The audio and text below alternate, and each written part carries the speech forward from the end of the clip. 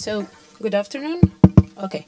Good afternoon. I'm a researcher at Nova University in Portugal. For most of my professional life, I work with national energy system models, and I also worked with European energy system models. And for a change, for the past 2 years, I work with cities energy system models, and this is what I'm going to talk to you about. We don't have time to go into details into the modeling part. I don't think that is more important than to tell you what is different and what are perhaps the advantages of using modeling at a local level. In particular, big models that normally are used at European, even global level, and now we try to use it at an urban level. So this was part of a European funded project that was concluded in March this year. We've implemented it for 4 cities across different countries in Europe. You might see there that they are not very big cities, and I think this is really important because quite a lot of us in Europe live not in that big cities, and these are things we need to start thinking about when we talk about climate change and mitigation. So just a short note on cities. I think you're perhaps quite aware of the importance that cities are gaining in the climate mitigation arena and also in other arenas. So most of us live in cities in Europe. Nowadays, if I'm not wrong, we are 73% of the population lives in cities. Cities at the world level represent a very high share of the GDP, and they represent, and this is really important, 70% of total energy-related CO2 emissions. Cities, more and more, have been taking a step forward and voluntarily commit to reduce carbon emissions. And so this is a really nice initiatives that you're perhaps aware of out there, where mayors come together and say, we want to have a low-carbon city. And then, of course, the question that comes is, but how are we going to do it? And this is what the InSMART project was trying to deal with. So there are in place a number of initiatives. They are, perhaps you're aware of the Sustainable Energy Action Plans of the Covenant of Mayors, and this is where cities commit to lower their emissions by 20% in 2020 and by 2030. And normally they do this with simple or as simple as possible forecasts on what will happen to the city until 2020 or 2030. These forecasts are normally very sector specific. They are not integrated. So basically we think what will happen to buildings, or we think what will happen in the waste sector, and we see how much emissions we can lower, and then we sum it all together. And this is what will happen. This is what we commit to. And we think we can take this one step further, because a city is an energy system. There's also other systems in there. There are energy flows and there are interactions. And that's why we wanted to do with the InSMART project. Also, I think it's very important. We've been talking about stakeholders today quite a lot. At the city level, this becomes perhaps even more important because people can recognize themselves in their city block or in their city region. So we have to be extra careful. So not only it is perhaps easier, I would say, at a national model level or European model level to say we will have zero carbon emission zones in the major city center areas, and this is a nice thing to say. But if you go to a mayor and to a city and you tell the people, well, from 5 years from now, you will not be able to drive your car into the city center, you're sure that you will have to deal with some opposition. So a very important thing is to involve people from the beginning, and also to get not perfect foresight technologies, but technologies and solutions that are socially accepted. And these are some of the challenges that become even more important at city level. So this was our approach.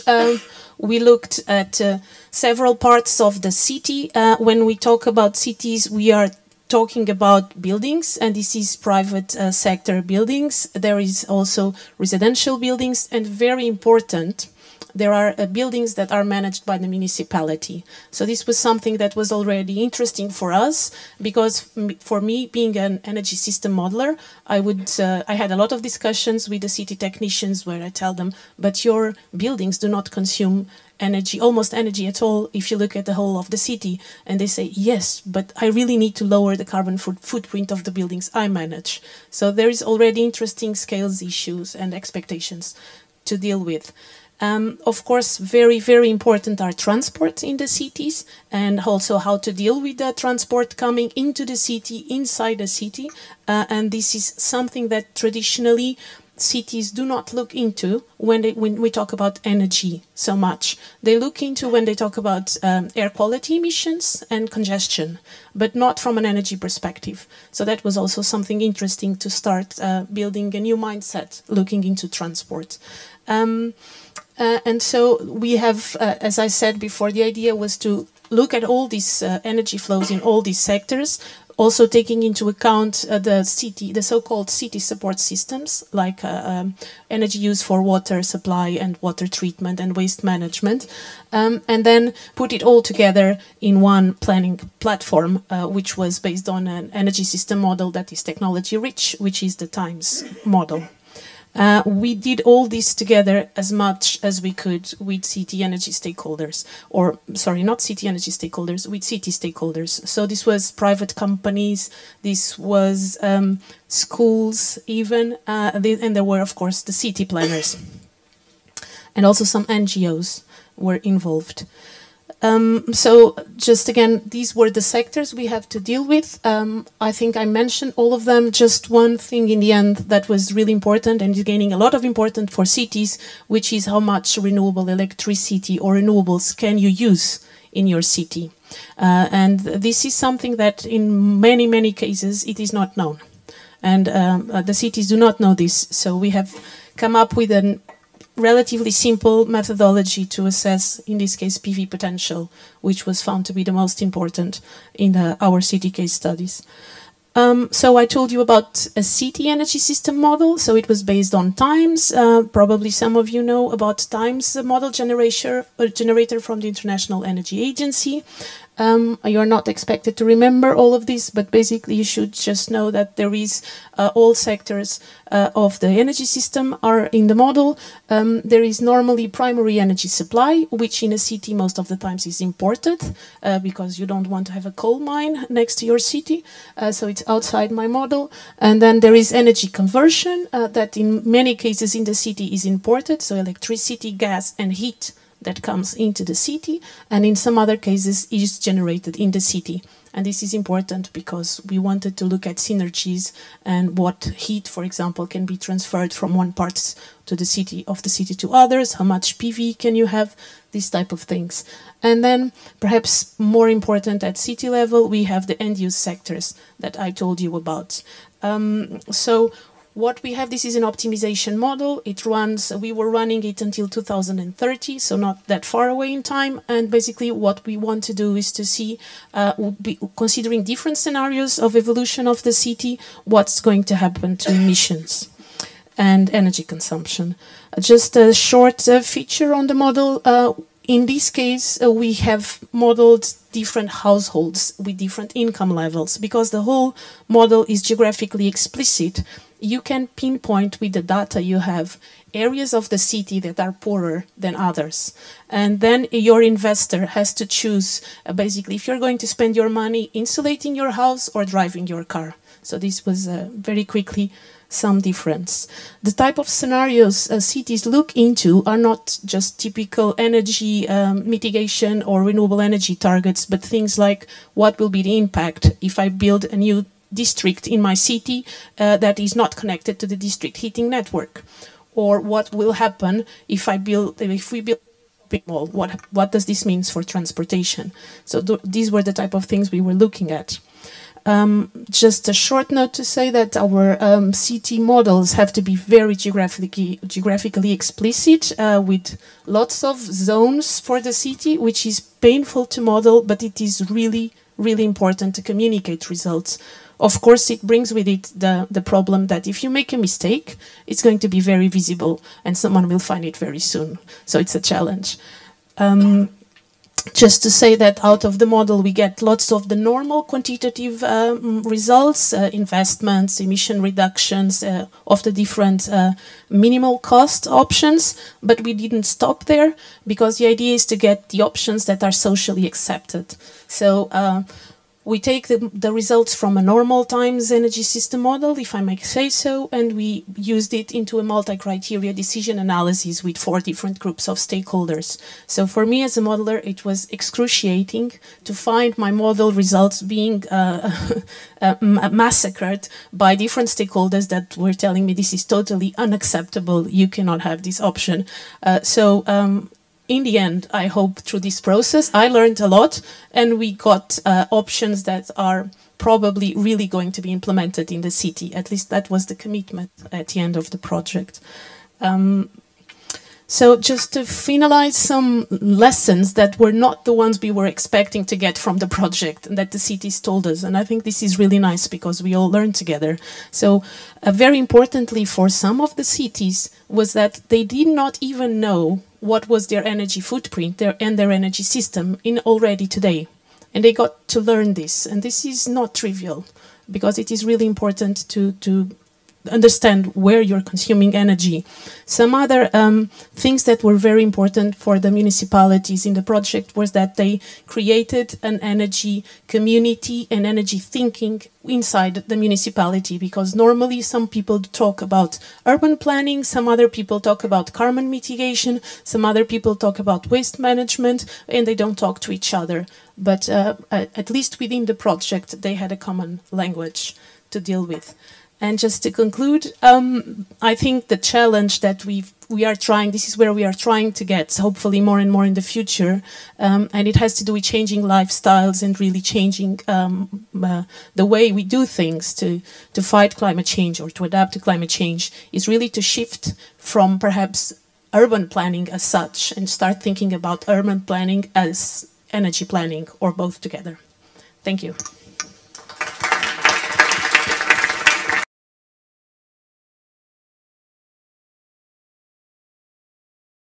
Thank you for the presentation. Steve Pye from University College London. Can you say something about why you chose an optimization-based model to do this kind of city-scale analysis? I can imagine it would be quite a challenge, given that you might want to think about different agents in the city, different decision-makers, lots more around policy simulation. I wonder why you went in that direction. And another second very quick question. How come Nottingham has such a low per capita CO2? I think it was around 3, whereas the UK average is around 8.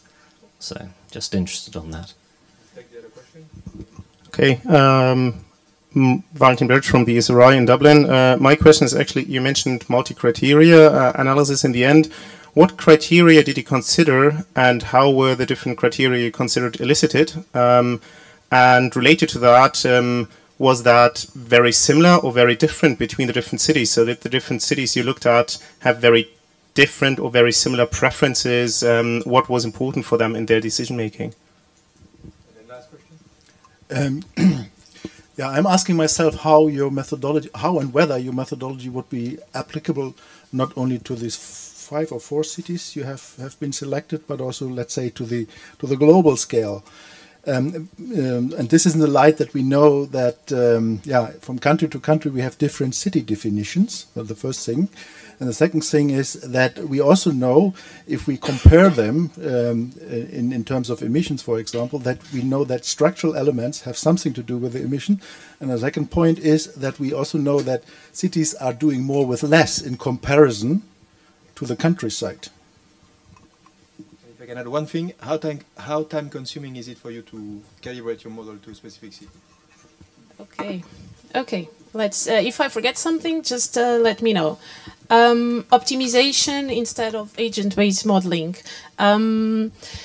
It was, again, excruciating. And myself, during the course of the project, I thought many times, why don't we just do something with agent-based modeling? But I think in the end, it was really useful because we needed optimization, really, to think, again, this is, again, what-if scenarios. And people were not looking at synergies, or normally are not finding the synergies and interrelations between the different city sectors. And in this way, we could really look into it. Having said that, I have in my wish list one day to complement this with agent-based modeling. But I'm very biased, and I still think if we overcome the painful process, it is really useful to have optimization here. Nottingham, I do not know. They gave me the figure. You have to ask the city council, so that was an easy one for me. Just I can tell you who gave me the figure, and you ask them. I don't know what they did with electricity imports, for example. I don't know. MCDA, what criteria? Basically, we set the criteria together with the 4 groups of stakeholders in the cities, so we did not come up with them. So they were very different across cities. I know that in Greece they had 12 or 15 different criteria, super technical, and in some other cities they were concerned with increasing jobs, for example. Social acceptability was not perceived in the same way across cities. Then the ranking of the criteria, they were decided in workshops with the stakeholders. And then we had 4 groups of stakeholders. That was also very interesting, at least for me, that I'm not from this field, to came to a point where you have totally different rankings if you see it from the perspective of an investor, a city planner, or an NGO.